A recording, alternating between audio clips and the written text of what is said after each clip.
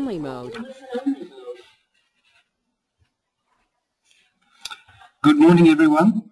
Welcome to this webinar. I'm Richard Murcott, and this morning we have attendees from Australia and New Zealand. This event is being hosted by Land Information New Zealand. It's been coordinated by teams from the New Zealand Geospatial Office and the Canterbury SDI program, working with our guest speaker this morning. I wish to acknowledge my colleagues Byron Cochrane and Darren Priddy for their initiatives and efforts enabling this opportunity to be taken, so thank you. So, there's been some improvements with the ISO Metadata Standards. What does it mean to me? It's my pleasure to introduce our presenter, Dr. Ted Habermann. Ted is the Director of Earth Science at the HDF Group, and I'll assume that you've read Ted's impressive bio. But I must highlight a very pertinent aspect. Ted is project leader and editor for the new ISO Metadata Standard, particularly Part 3, XML schema implementation of metadata fundamentals. This morning, Ted is joining us from Boulder, Colorado, where it's late Thursday afternoon over there. Since 2003, the geospatial community has benefited from an international consensus on best practice on how to structure documentation about our valued resources. It was timely to revise this consensus after a decade of international application experience, and here in Australasia that's been through the ANZLIC metadata profile. Earlier this year, the revised consensus was published as ISO 19115-1 2014, Geographic Information Metadata, Part 1, Fundamentals. It's my pleasure to invite Ted to proceed with the presentation this morning. Thank you very much, Ted. I'm passing over control to you. Great.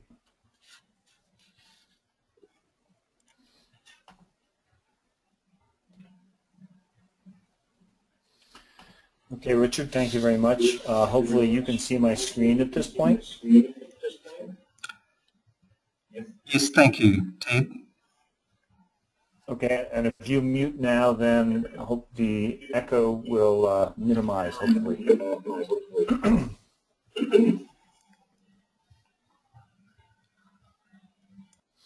Okay, this is Ted Habermann. As Richard mentioned, I'm in Colorado. It's about the same temperature here as it is there.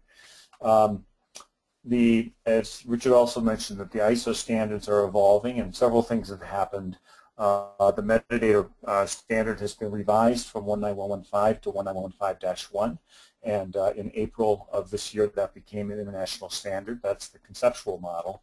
In addition, the data quality metadata has moved from 19115 to 19157. That is also an accepted international standard. So these are both conceptual models. And as Richard mentioned, I've been working with a number of people to try and make the implementations for those.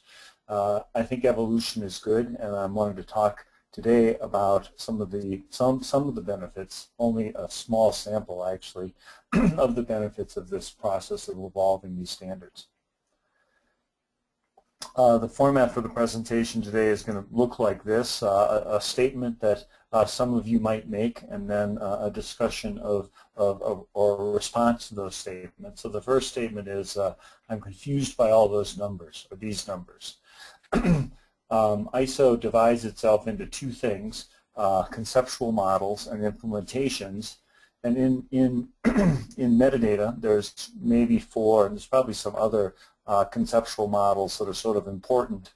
The metadata model, the model for metadata for imagery, metadata for features and feature catalogs and services. And historically, or up at this point now, there are two XML implementations in existence. One, 19139 is the implementation for 19115, and 19139-2 is the implementation for the imagery standard. Most of these conceptual models will stay, and there'll be models for the same thing. The services metadata is going into 19115-1, 19157 is a new quality model, and there are, right now, we're working on 2 XML implementations. One of the interesting things about the way that ISO works in the past is for each model there has been a particular XML schema.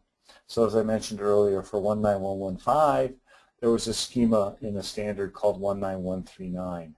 And the delay in the creation of the implementation on the right, 19139, was 3.3 years. 19115-2 is imagery. It was 5.8 years between the time that 19115 was done and the imagery was done, and then it was 3.6 years before the XML implementation of that. We now have the revision, which I mentioned became a standard in April, and the scheduled release of the schema for that is next May. In fact, there is, I'll show later, a URL that would point you to a schema right now. But so one of the important things that we're trying to do is decrease the time period between the conceptual model and an implementation of that model. This is important for things like data quality, where the standard is about a year old, I think, and we've got a schema for that now. 19130 is a standard that doesn't have any schema. But the important thing is that we're now creating these schemas directly from the UML models using software developed in OGC, an Open Geospatial Consortium testbed. And this capability is also being added directly into the tool. This is the Enterprise Architect UML modeling tool by Spark Systems. So the goal of all of this is to make implementations faster, so that we can actually make the time period between the conceptual model and the implementation essentially zero, so that we can test implementations, at least XML implementations, and possibly OWL implementations quickly while the standard is being developed.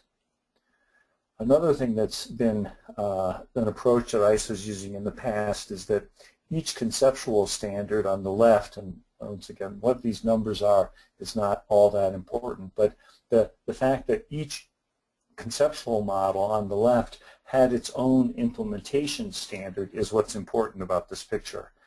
And each of these boxes involves a team of people that get together and discuss things for some amount of time and write documents, and those documents go through reviews and et cetera, et cetera. So the creation of each of these boxes is a fair amount of work. What we're trying to do now is unite the schema, the XML implementations for essentially all of these conceptual models into one standard. And since you guys are in New Zealand, I had to say this is one schema to unite them all. And I think that this is going to, the hope is that this will make the implementation of these standards much easier. If you want to become familiar with and test the new implementation, I mentioned that there is a GitHub repository. This is publicly available, and this has the schemas that are up to date. As often as I update those schema on my computer here, I update this repository. So these are up to date as they can be. And we've already got some changes and possible bugs in the schema being recognized, mostly in the transform, actually, from the old to the new models. But Steve Richard in the United States and Peter Parslow in the UK and Francois Prunier, who some of you probably know from GeoNetwork, are all helping to work on these. If you have existing metadata that you'd like to migrate to 19115, the standard includes a transform, which transforms 19139 metadata into 19115-3, and this transform is also available on that GitHub repository. And this is something that I wrote, and I've been working on trying to test it. So it's particularly helpful for me to have a diverse collection of records to try and test or to help test or to find problems, because as many of you know, people do things in slightly different ways, and I'd like to be able to account for those. Also, I know a lot of people in New Zealand and Australia are using GeoNetwork, a great tool, great metadata repository tool, and you might be interested in trying 19115-1 with that. Francois is working on a GeoNetwork plugin for 19115-1, or the schema, which is -3. And this is also available openly and publicly.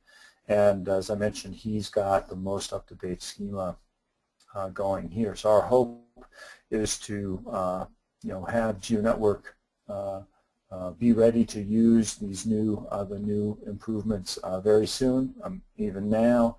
And I've also worked with ESRI, the GIS company in the United States, well, all over the world actually, and they've also been doing some testing with early versions of this. So there's a lot of opportunities to help test and to have input at this point to make sure these tools work.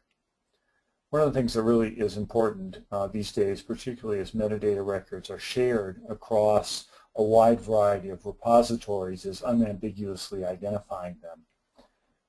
In 19115, there was a character string called file identifier, and I know most of you are familiar with this because it was required in the ANSLIC profile, but because it was just a character string, it had to be overloaded in a lot of situations to include information required for unambiguous identification. So for instance, the samples of metadata from New Zealand that I worked with a little bit the last few weeks had UUIDs, which are very nice. They're opaque identifiers, which is good. But the question of if all I have is this identifier, this character string, the question of who owns this metadata or who's responsible for this identifier, can't be answered.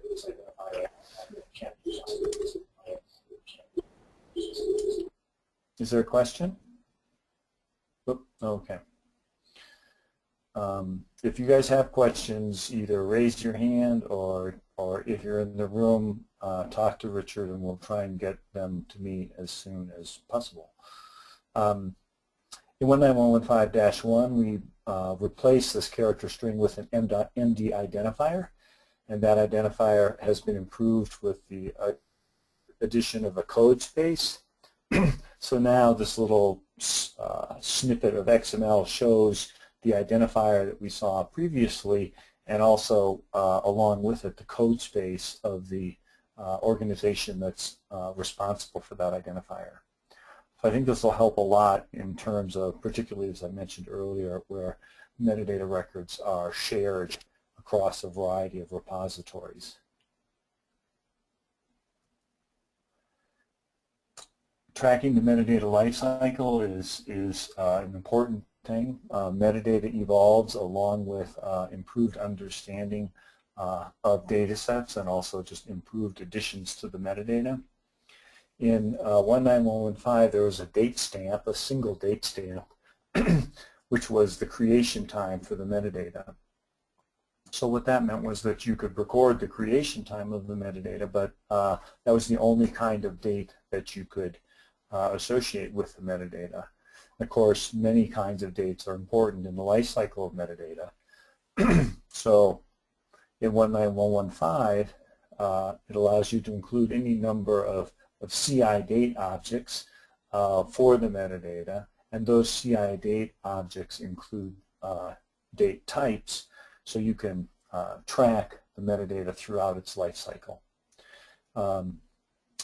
Also, we've added a significant number of new data types, and in some of these slides there will be little blocks of UML like this, and the new things are red. So in 19115, there were 3 date types included: creation, publication, and revision.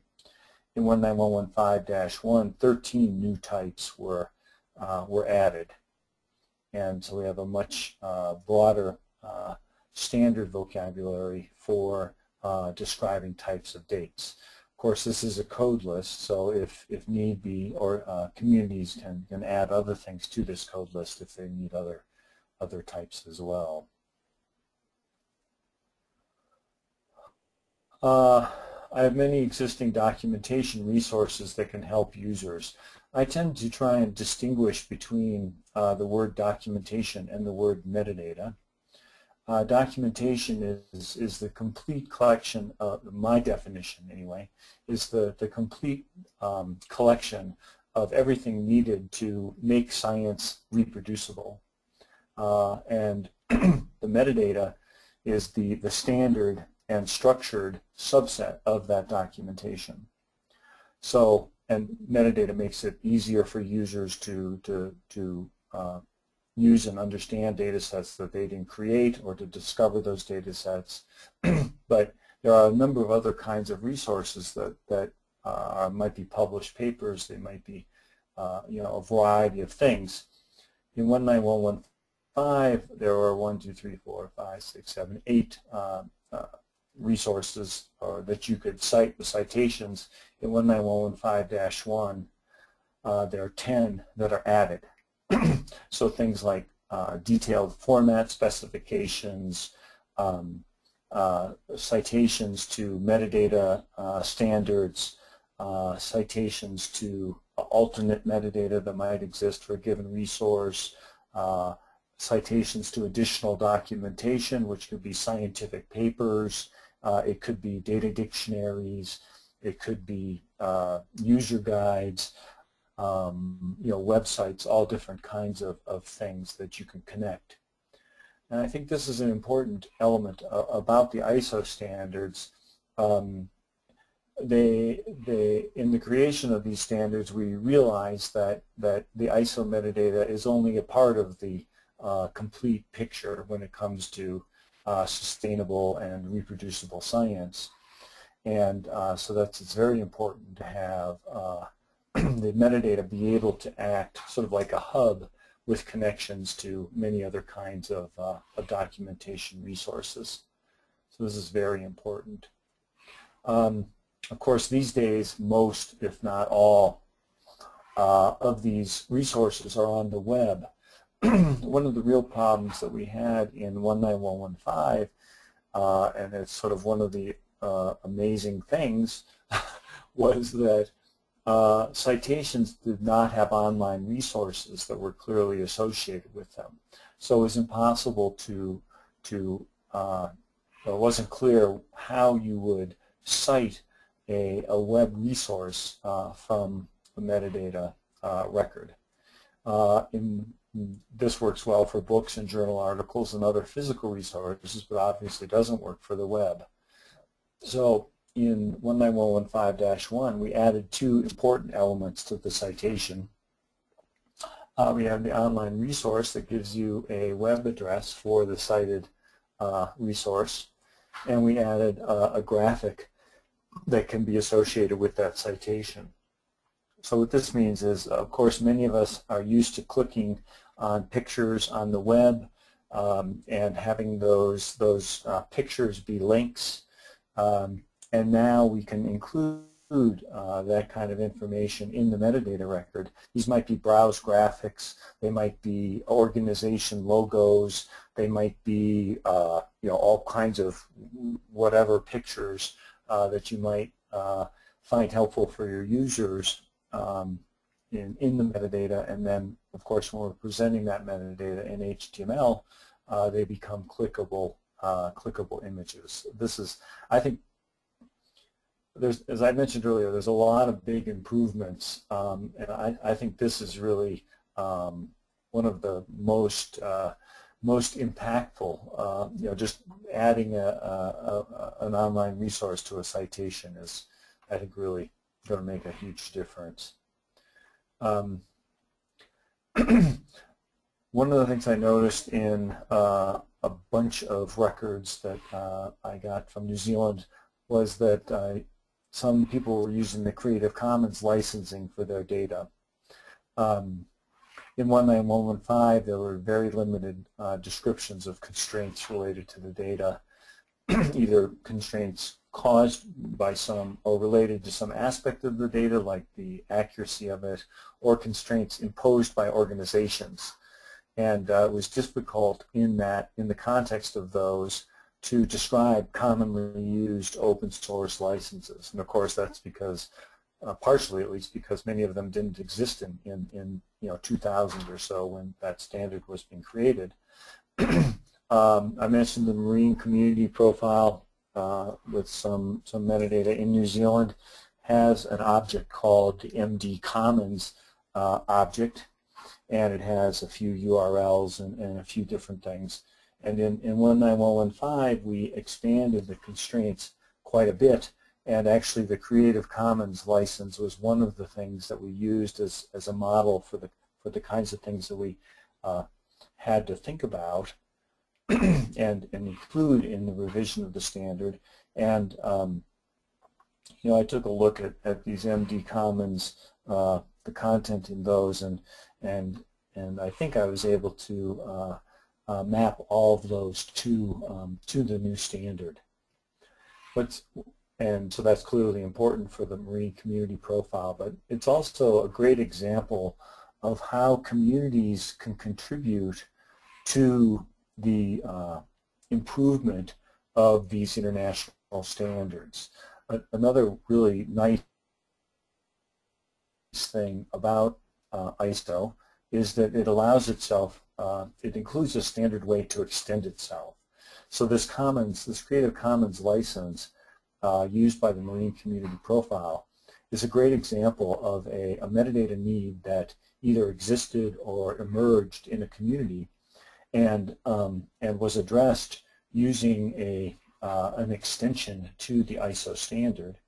And then the ISO standards are revised every 3 to 5, I think every 5 years there's an opportunity to begin a revision process. So the revision process can take advantage of these ideas and implementations of those ideas that have been done by communities and include those in the future revision of the standard. And this, I think, is a really great example of that. I would mention one other example that has yet to come to fruition. I do a lot of work with NOAA and NASA and ocean observing systems that use instruments and platforms to make observations. And we've had to extend the ISO standards for those groups in order to include characteristics of instruments. Obviously, the ISO standard is designed to be generic, and we don't want to have an XML element for every property of every instrument that anybody might use, but we extended it in a general way, and that part of the metadata standard, what is now 19115-2, is coming up for revision in the near future. So if there are people or groups or communities in New Zealand and Australia or other places in the world that have also had to extend the ISO standards to define their instruments, this is the time for them to share those extensions that they've needed, so that we can hopefully incorporate them, or bring them together and incorporate them in the revision of that standard. This is a great example of that. My data sets include measured parameters, reference, and quality information. Back in the old days, data sets, there were a lot of simple data sets. There were data sets that had a physical parameter in them, and people used those, and many times uncertain about how how they were measured or the quality of them. And in the past, 19115, this kind of information goes into the content information section of the standard. And this is the section where really the most change has happened. One thing was that 19115 only allowed one type of information in each content information section. And so in this little UML picture, this says there's a coverage description at the top, and it includes something called an attribute group, and that attribute includes something called a content type. So that content type element used to be up above in the coverage description, which meant that you could only have one type of content in each coverage description. As our data sets, or what we call data sets, become more complicated and more complete, we want to include other kinds of information, either ancillary information or maybe some reference information, maybe some quality information. And to make that a little bit cleaner, we created this thing called the attribute group, which can have multiple content types. And then down below the attributes are the variables or the parameters that are in the data set. So within one coverage description, you could have quality information, you could have measured parameters, you could have reference information, etc. And in fact, some of those layers might be have multiple content types. For instance, you might have a measured parameter that is related to the quality of another parameter in a data set. A lot of situations, there are a lot of situations similar to that these days, where people have quality information that's measured along with the target parameter, or they might have reference for information. For instance, if you're looking at models of salinity or currents in the ocean, you might have a reference layer, which is the bathymetry of the ocean and also the sea surface height, because in a lot of those situations, those two reference layers are used to define the coordinate system that's used to describe the currents or the properties of the ocean. So that's a situation where you need reference information along with your measured or modeled parameters to try and make them usable and understandable.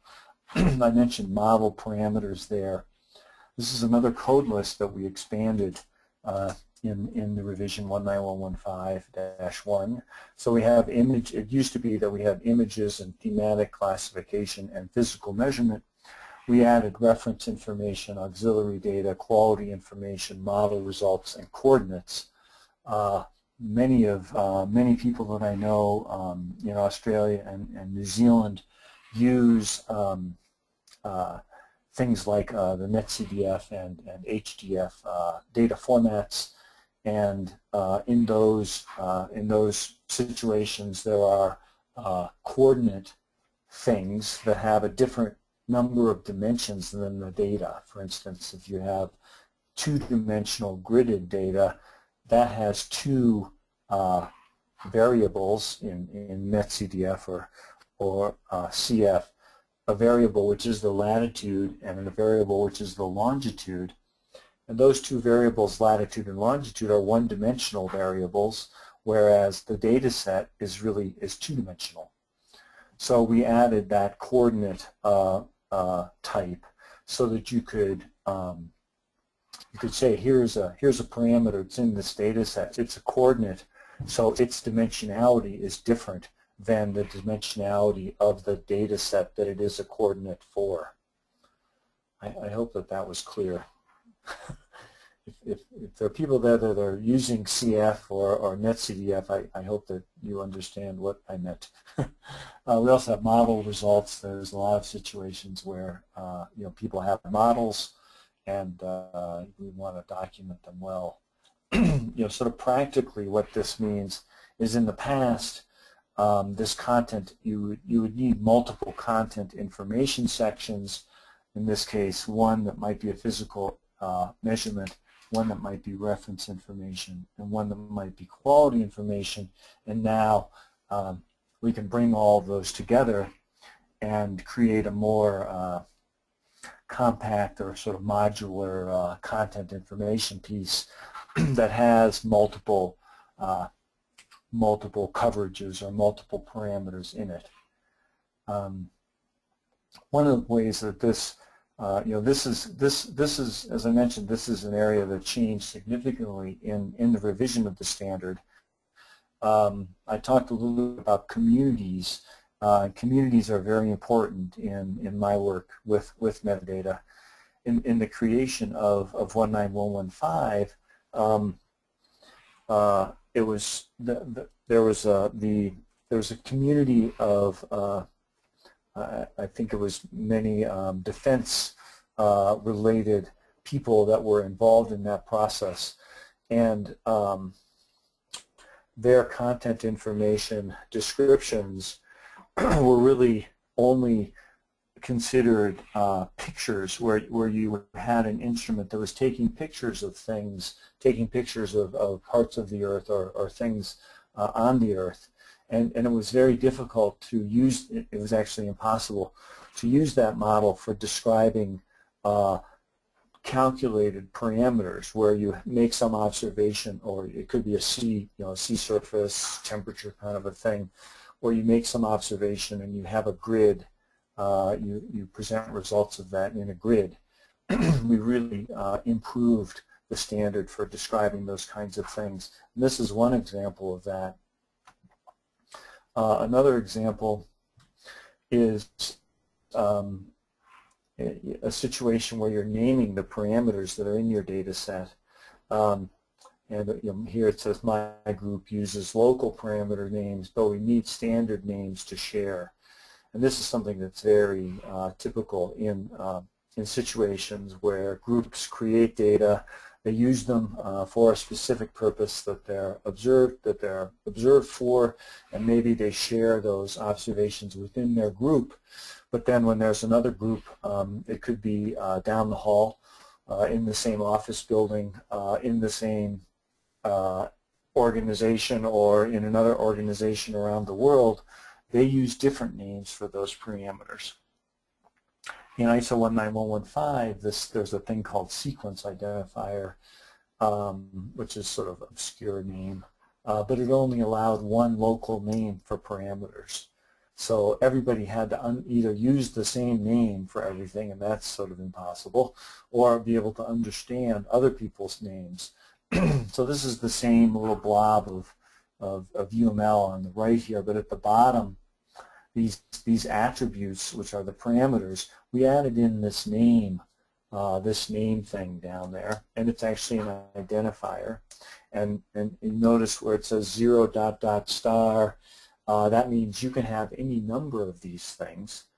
And if we remember from earlier, the MD identifier has a namespace, so this is what it looks like. And so this allows you to say, here's a group other than the group that created this data set that calls this parameter something else. On the left-hand side, the identifier used to just have a code and a citation to the authority for that code, and the citation was very hard to use for the simple piece, the simple need of giving just a namespace to these parameters. So we borrowed actually from the RS identifier and added in code space and version and description to all of the identifiers. So what that means is if you have a parameter in your data, it could be called a temp, and that could either be a temperature or maybe it's air temperature. If I'm using this data set, I'm not really exactly sure what that means, but now you can add in names, standard names for that parameter that come from some other place or some other group. So in this case, these two examples, as I mentioned, I do a lot of work with HDF and NetCDF data and the climate forecast conventions. One of the really important things that they bring to the table is a vocabulary of names that can be shared across different groups. So here this variable might be called air temperature in the CF name list, and in the global change master directory, another thing that's from the United States. I apologize for that, but it's used in a number of different places around the world, and it also has a set of names for parameters. So now what this means is that your data set that used to be just a temp and only you or your group knew what that meant can now be shared with other groups, and they can look up parameters in those data sets by a parameter from a particular shared vocabulary. Obviously, this is important for understanding what the parameters actually are, and also supporting discovery of data sets that include specific parameters. Many of us either are or have been at some time in the distant past scientists, and scientists publish papers and web pages that many times describe the quality of the data. And this is now we're in 19157, the new data quality standard. These existing reports about data quality are called standalone reports, and the metadata can include brief descriptions of the results of these reports and also citations to them. So this is a description that happens to come from a metadata record that's somewhere in the global change master directory, I think. It has, for its data quality standard, this is in the directory interchange format, diff, data quality is just a blob of text. And in this case, this is the blob of text describing something about this quality, and down a few lines in this text, it has a reference, and of course, I mean, if you happen to know who Malek Gru is, or what this paper is that he or she wrote in 1990, that's wonderful. I don't happen to know. I was able to look it up and find a citation to it. And in the new quality standard, we can include both the abstract, which is this description, and then the reference to the paper that it's describing. So a user who's looking at just the metadata record can read this abstract and get an idea of what this paper is about, and maybe important results of it. And if they need more information, they can connect to this citation and get the complete published standalone quality report. So this sort of refers also back to this idea of having multiple citations in the metadata and being able to point to a lot of different kinds of things. It also, what it means is that for those of us that work with groups that have papers or web pages already that describe the quality of their data, we can immediately start using using the metadata standard to connect those reports and that information to users, rather than worrying about restructuring the information that's in those reports into the structure of the quality standard. So immediately users can benefit from citations to quality reports without us doing much work in terms of trying to restructure that stuff. A lot of us also have data quality information in databases or web services, and that's very typical, particularly where we're producing a lot of data sets as a function of time. And the major elements of this new quality standard are separate components that can be independently connected to the metadata and reused in multiple records. So this is another thing that I really like about the approach that we use in ISO is connecting to existing resources is possible either standalone reports as in the last slide, or in this case, a little more detailed. The new quality standard is really really nice in terms of a clean definition of measures, which are sort of generic descriptions of how you're measuring quality, the methods that you use to apply those measures to a particular data set, and then the results of that application. So in large organizations that produce a lot of data, I mentioned I do a lot of work with NASA, they have quite a few sort of standard quality measures. The same thing in the United States, at least, is probably, well, all over the world. Many organizations use quality measures defined by, say, the World Meteorological Organization, and they use that same measure over and over again, and maybe they apply it in a slightly different way to different data sets. That's what the methods is. And, of course, you know, many people are working with the WMO to try and make these things accessible with web services and databases, and 19157 makes it possible for us to connect with those.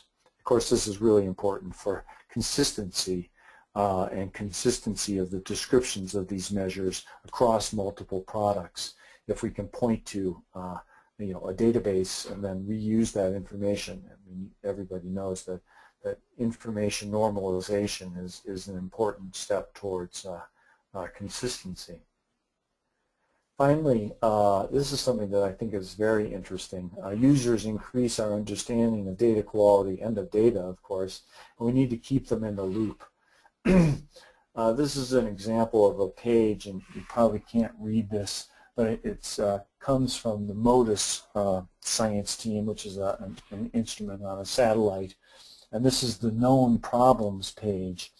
So the upper little blob of red text is about a water vapor product, and it says, do not use the water vapor near IR product in collection 6. There's a problem with the source WV NUR data in blah, blah, blah, blah, blah. But so this is a problem that the science team, or you know, perhaps a user identified after they began to produce this product. And of course, this happens. This is actually the process that we call science, where we make observations and then we find either answers from those observations or sometimes problems, and we try and improve how we do things. In 19115, this is a very infrequently used item called MD usage, and the black elements here, what existed in 19115. They allowed a user who was to specify how they were trying to use this data set at some time, and to describe, you know, just a character string, you know, limitations that they might have identified. In 19115-1, we added in a response here so that a data provider can respond to one of these problems, and they can also have a citation. Again, I love citations.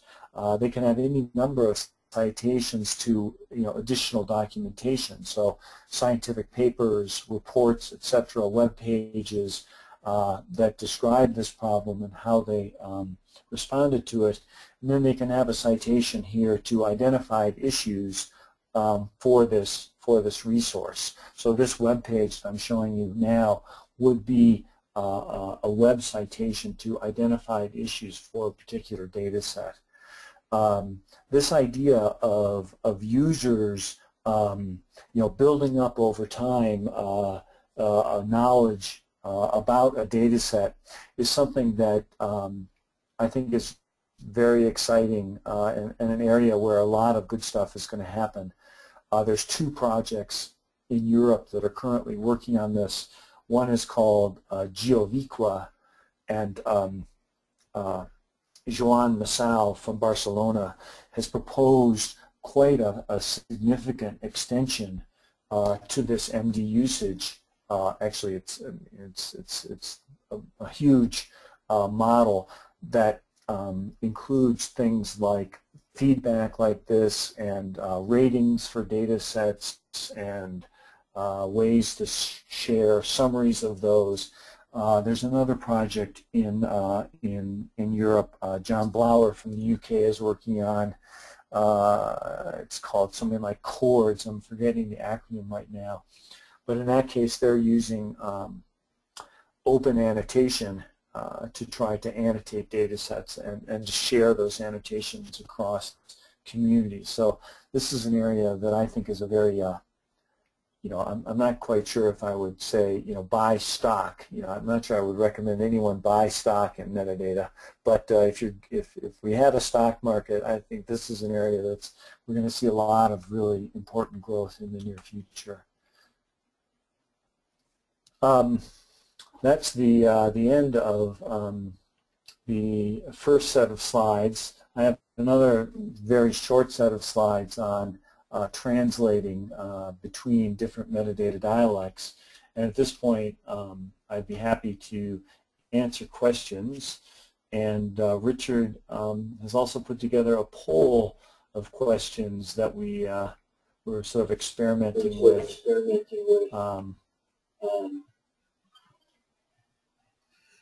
Yes, Ted. I've got two questions from the audience gathered here in Wellington.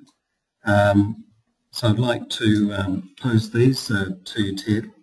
One arose whilst you were talking about the provisions in the new metadata standard for parameters. The thought that came to mind was related actually whether it could be, whether that was the appropriate part of the metadata standard that could be used for linguistic variations in place names, for example, where there are different names for the same place or different spellings perhaps, or was there another solution to that? I live in this sort of really big country. Let's see. Can you mute Richard at this point? We're getting an echo again. Well, I answer this, and we all speak the same language. So I am actually not very good at the multilingual elements. Francois Prunier from Switzerland has been helping me with that, and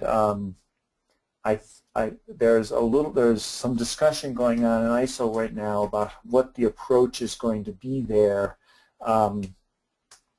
You could, and so I think I'm hopeful that we will have a mechanism that works where you could extend the code, which is in this case it's in an identifier, so it would be the name of the parameter in this case. You could extend that with different languages, or you could use the namespace in those codes for identifying different groups where those different names come from. I think either one of those approaches I think would work. And it's one of those. I tend to try and get my sort of get my rubber on the road. And if there are people in the audience that have multilingual needs, I would love to engage you in helping to make sure that whatever we decide there is works. I believe in the context of ISO, hopefully this isn't unfortunate. I think the group that I'm leading right now is the group that's supposed to decide how we're going to do this. So this is an area where I would love to have some help. I recall that okay, now you need to unmute. There we go. I recall, Ted, that the group working on addressing the conceptual model for address has a notion, a class, a locale. We're not, haven't taken a lot of notice of it here in New Zealand yet, but maybe there are concepts like that that might be relevant. Anyway, I have a second question that arose concerning MD usage. How could MD usage capability of user feedback be practically implemented as it implies the non-owners could modify metadata? Yeah. First of all, MD usage is another situation where having a database of information that users have given you back about various resources is a clear place where this would be good. I mean, having a database, rather than just maintaining a bunch of XML, sort of adding things in, and the usage would be created dynamically from that database. I think that in terms of the, clearly users are important, and they have important information about resources and problems with those. This is a situation, crowdsourcing is a big buzzword these days. Community, we're very used to a lot of situations in which citizen science is happening. People, highly qualified people or very motivated people are providing information. And so any organization that deals with that kind of input has to deal with these questions. And how you do that in your own system is something that is going to vary. Obviously, you might want to do searches of things for language that would be inappropriate, or it's whoever brought this question up. I agree that this is a can of worms in many ways, but I think it's really critical for future users to be able to benefit from things that current users are discovering about the data. Another thing that happens in the U.S., well, in all over the world actually, for these large organizations that are collecting long-term data sets, they reprocess those data sets on some when certain scientific problems are identified. So this MD usage could be something that provided input to those reprocessing campaigns and said, we're reprocessing this data to fix these problems that we identified as science team members, and also these problems that were identified by particular users. So I think it's and some of the stuff that Joan Massal and the Geographic work in their proposed standards, they have a lot of sort of user qualification or user classification kind of information included in there.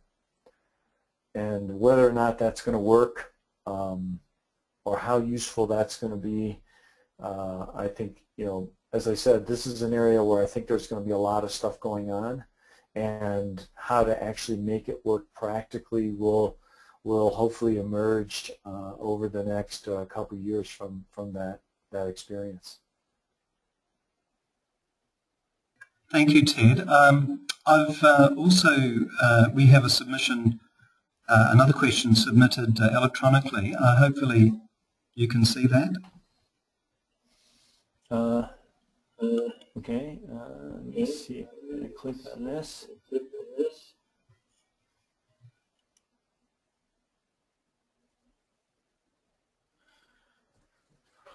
Okay, the question is, in the range dimension, the name can give the name and description of an attribute. Is there a mechanism to define the allowable values for that parameter? Couple ways to do that. In the past, there was an MD band class that had a minimum and a maximum value, and that was associated with one of these range dimensions. You could use that minimum maximum value as to define. There's always a question about whether that defines the minimum and maximum allowable values, or whether it defines the actual minimum and maximum in that instance of the data. We also added in using the record and record type. ISO includes these two things, this pair of things called a record and a record type, that allows you to define implementation-specific things.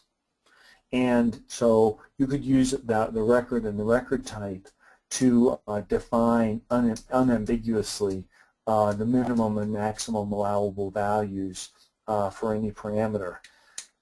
We also included a couple of other sort of simple descriptive statistics, the mean and the standard deviation in the standard, so that you could provide simple descriptive statistics for your parameters, and then this record and record type mechanism would be used to provide things that a particular community thought was important or useful. So the minimum and maximum, we probably should have put in the minimum and maximum allowable values there as well, but that's something that would be added on currently. Let's see. Okay. I have a question about when will the new schema be included in the Esri metadata add-on.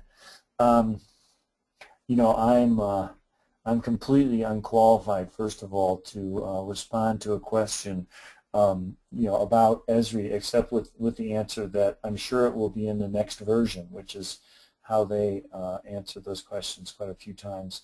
I think it's fair to say that it will happen in GeoPortal first. It will happen in ArcMap and the sort of desktop environments later. And Martin Hogvig, who's the technical lead for GeoPortal, and I were talking last week. They have already done an implementation, sort of a limited implementation with an earlier version of the schema, and they're interested in updating that. I also talked to Christine White about that. So if you're interested, you know, those are the people that I would connect to. One other question, another good one. How can I describe a data set which is collected from various sources at different times from various spatial regions? That's a data provided with TAs. I'm not quite sure what a TA is. The answer to this question depends a little bit on whether you're creating a data set which is sort of an integrated data set that integrates a bunch of different sources. In that case, you would do that with source extents, which are in the lineage section of the data quality. So if you've got, you know, 5 different data sets for, say, hydrography or something, or for, you know, detailed bathymetry, and they were collected at different times in different parts of, say, a bay or something, and you were trying to integrate those, you would do it with sources and source extents. If you're doing it with one data set that's collected in different locations at different times, you would do that with multiple extents in the MD identification section, where you're saying this data set has multiple extents. So one of the situations where that happens is if you have a certain collection instrument and you move that instrument around, say from summer to, if you have, you know, a collection, a time period during which you can make collections, you might move that instrument around and make different observations, say during different summers. And in that case, you would use multiple extents in the MD identification. So Heiko, if you've got specific you know, examples or questions, I'd be happy to take a look at those. Margie has another question, but for character values. I assume, Margie, that what you're asking about here is minimum and maximum allowable values for character parameters.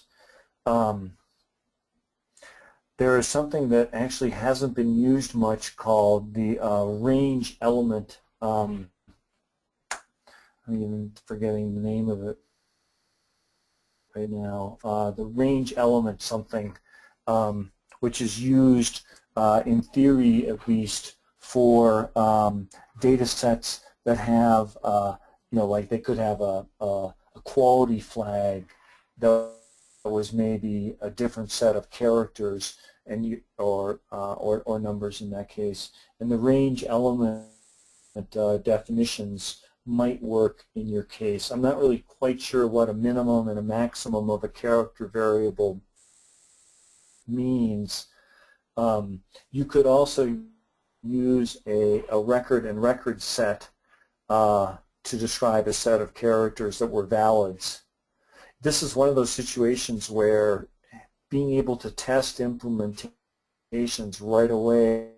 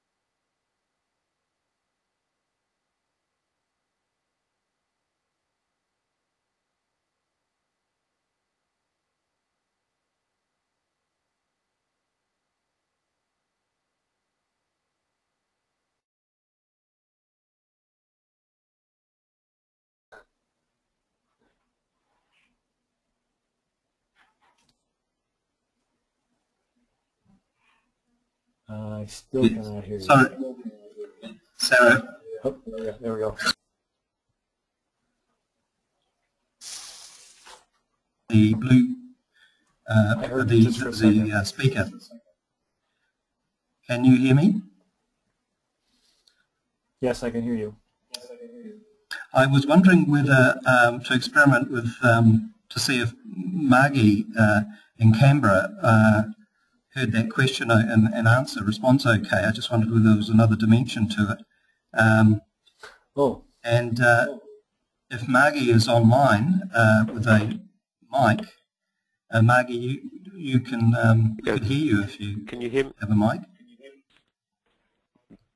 Can you hear me? It's Eva Blaze. Yes. Eva, hello. Yes, Eva. Hello. Yeah, I'm with Margie. The question relates to if we have a range. It's not the end points of a character variable, but the allowable values. All of the allowable values. Is there a mechanism to cycle back through the MD range dimension so that you can actually, for any one attribute, you can then define the each of the elements that might occur within it? Yeah, the range element description is something that exists in 19115-2, and it is my understanding is that it was created for a situation like this. The concept there was for things like land use, where you would have a data set that was this was that thematic classification, and 1 means water, 2 means something else, and so that is the I believe that is where that fits in the conceptual model. how well it works, if it works, how we might make it work are all, I would say, open questions at this point. I don't know of anybody right offhand that has ever, I mean, there probably are people around the world that have used that, but I'm not sure who they are. So it's something that we would have to try, and you know, as I mentioned earlier, that's the kind of thing that I do in a lot of situations is, you know, work with a question like that with someone that asks it and try and come up with something that works. In some situations the answers are clear, in some situations they're less clear, and this is one where we've got a couple options, both of which might work, and we'd have to try them and see what happens.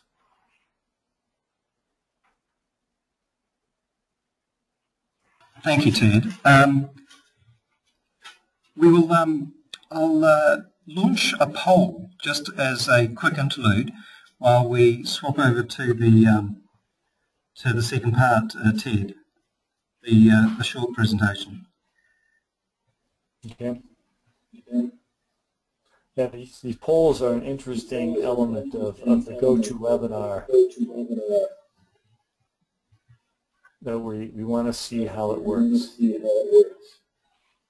It's going to be interesting how it works here. There has to be a vote taken in the room, I think.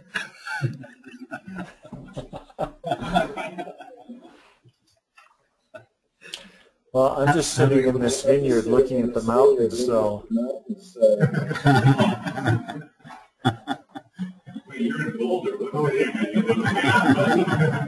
Which way are we going to go?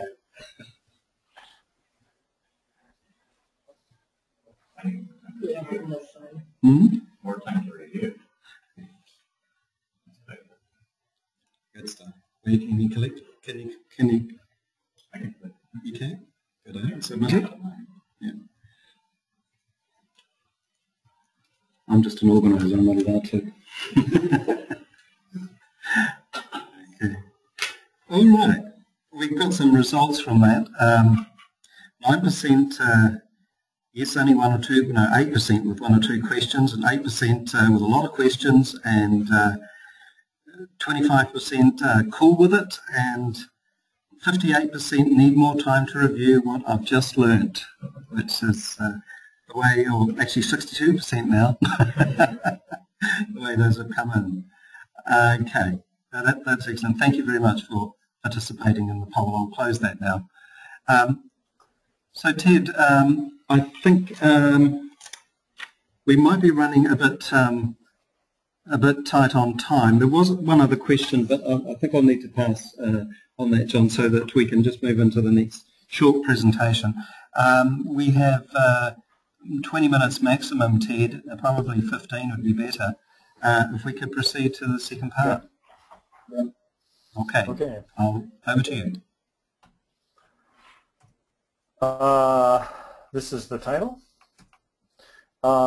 We live in a world these days where there are a lot of different things that I call metadata dialects. Some people call these different standards.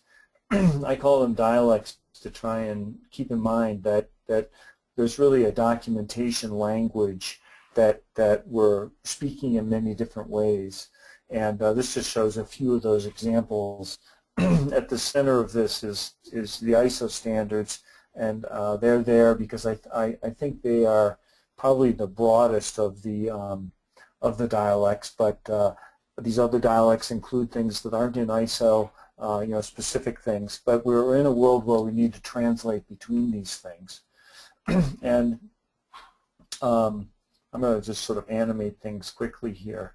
So in this case, we've got two of these dialects, A and B, and we're translating between them, and I wanted to be able to know what kind of, how much information that I've got in A can I translate into B without losing, or vice versa.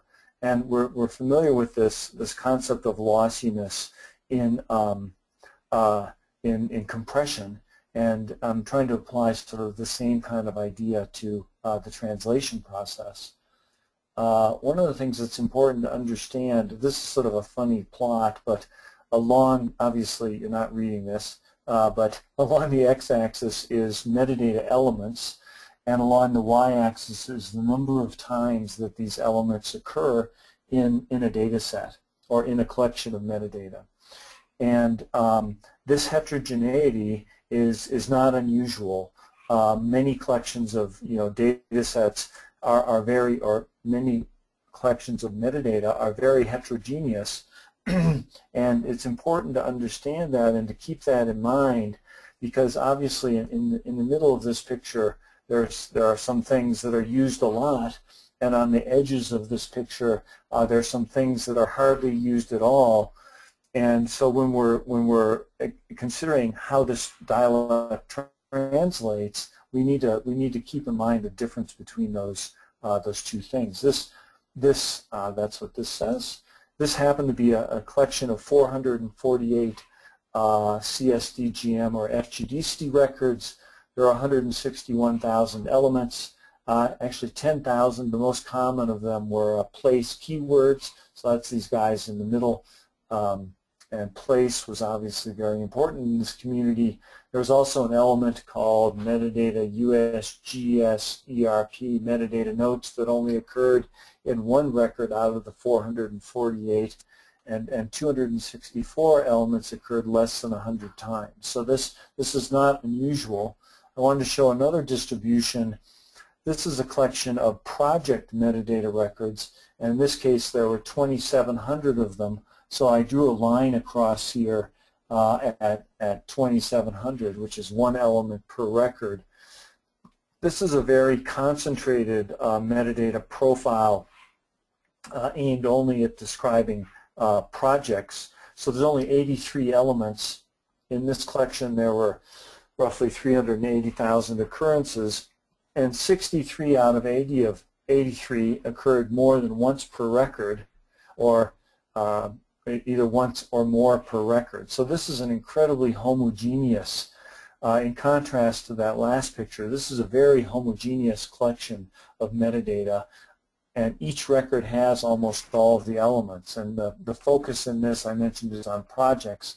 So there's a lot of contact information and a lot of online resources. So I just wanted to make the point that this heterogeneity is very important when we think about translating things.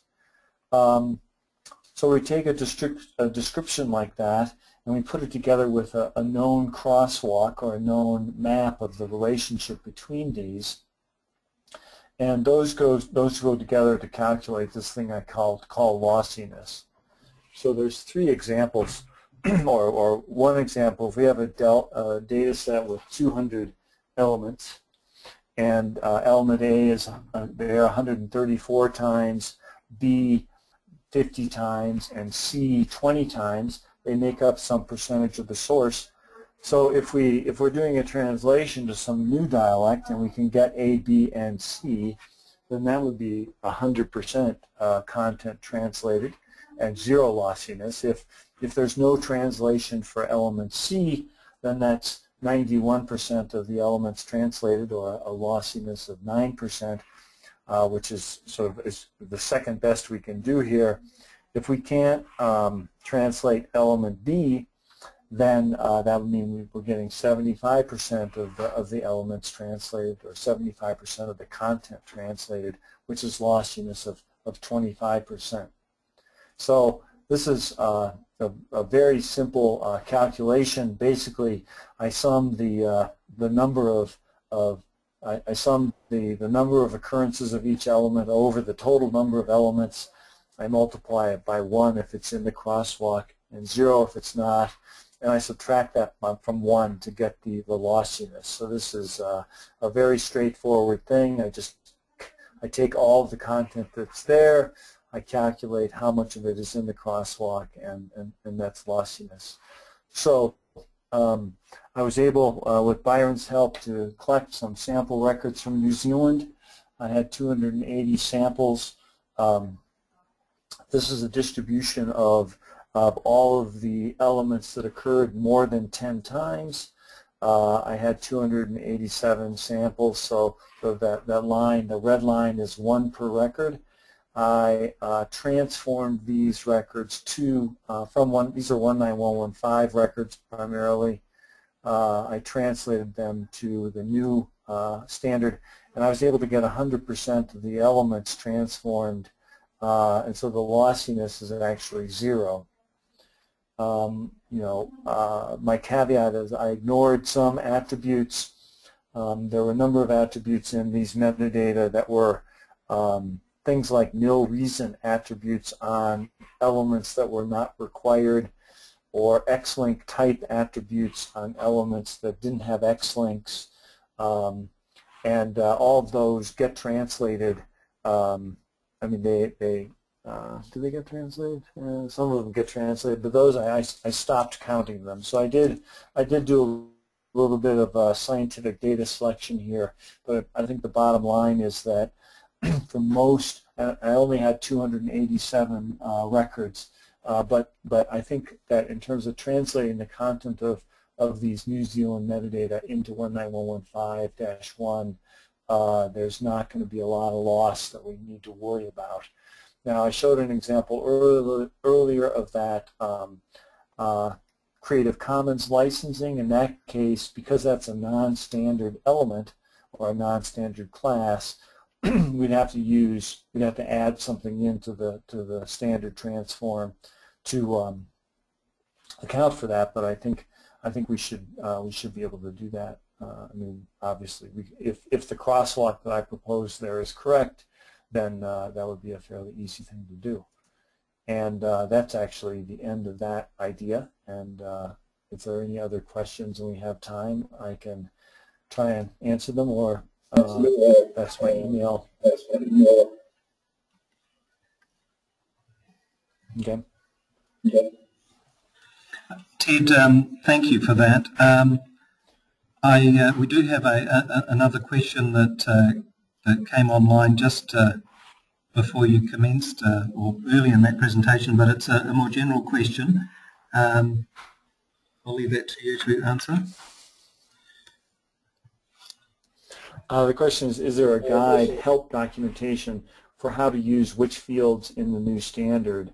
The standard itself had a discussion of the changes in the standard. I worked at a place called NOAA in the United States for quite a while, and we created a wiki there that had a lot of information on using 19115. We're currently trying to create something similar for 19115-1, and I also have a bunch of some slide presentations like this one that try and focus on the differences. So I think a guide will be helpful, and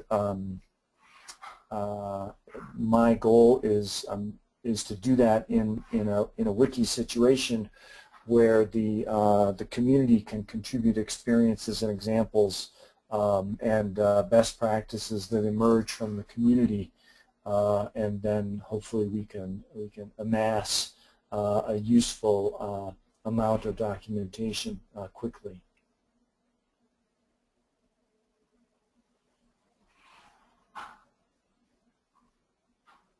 Thank you, Ted. Oh, sorry. I'm just going to unmute Byron.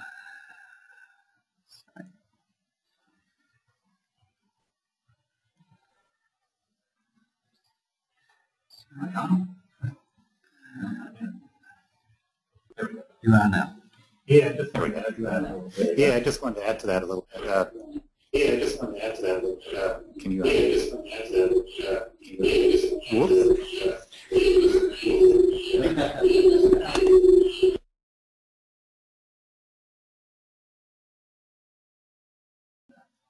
Come across here, Byron. It might be easier if you speak into this microphone. Okay.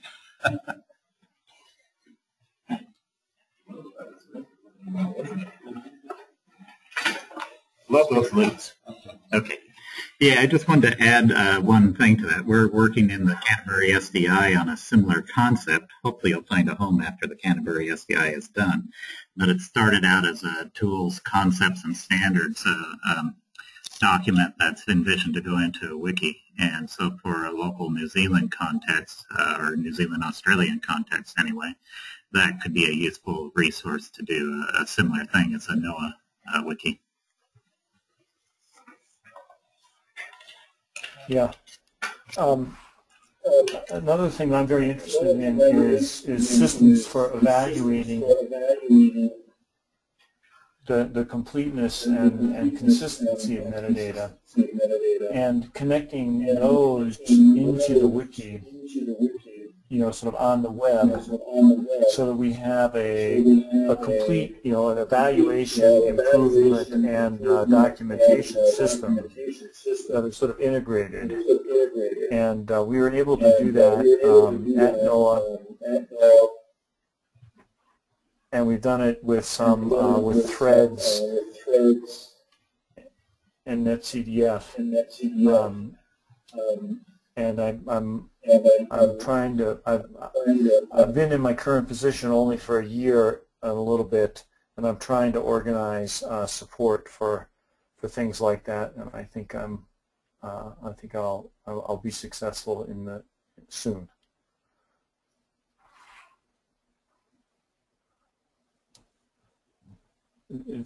The only I've assigned another question I would mention is that I sent Richard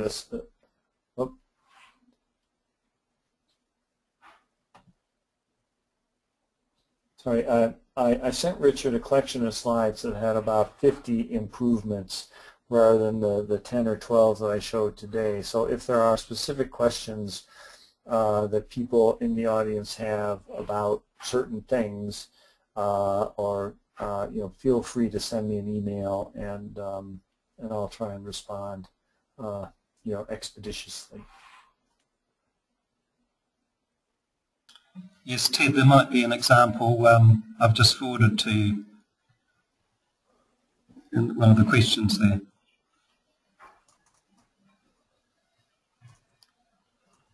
Okay.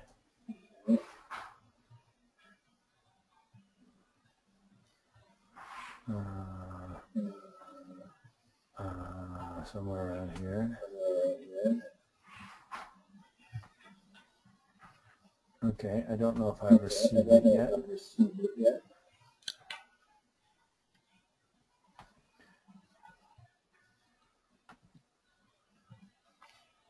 Well, rather than having you all help me read my email, I can just I'll answer that question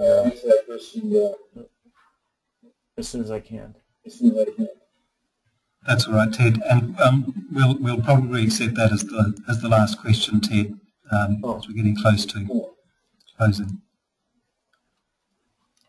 Oh, there is one more question from Margie about ID and UUID XML attributes, and the answer is yes.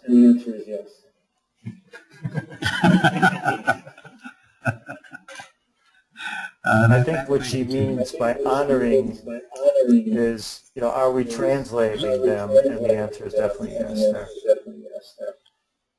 Okay, and that could have been Evert answering that question, asking that question, I trust, as well. Also from Canberra with Margie. Ted, thank you very much. We're getting to the closing stages. Oops, I lost you, Richard.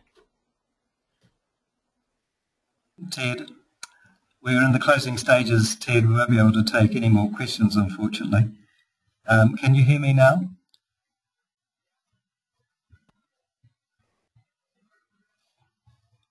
Yes. Thank you. Yes, I can. We've been privileged to have you lead architect of the metadata implementation standards with us today, Ted. Appreciate it very much. And Ted, on behalf of all of us down under, I'd like to express our appreciation for your introduction this morning to some of the key characteristics of the new metadata standards and methods for also translation proofing. Thank you very much. I'd like to also thank all the attendees for your participation today, And this is the conclusion of the webinar. Goodbye, everybody. Thanks, Richard. Talk to you later. Thank you. And thanks to everybody. Bye. Goodbye.